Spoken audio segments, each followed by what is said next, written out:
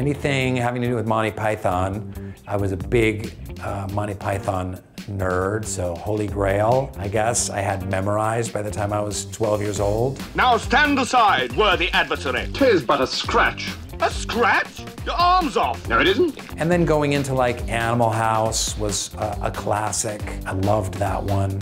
I loved the Eddie Murphy years in the mid-'80s with Coming to America and 48 Hours, Beverly Hills Cop.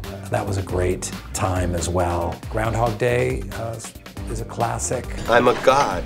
You're God. I'm a god. I'm not the god. I don't think. We got to work with Harold Ramis on The Office. He directed several episodes. So that one was really awesome. Depressed? Isn't that just a fancy word for feeling bummed out? Dwight, you ignorant slut! See, it is comedy, that there's an inherent irony in virtually everything in the world.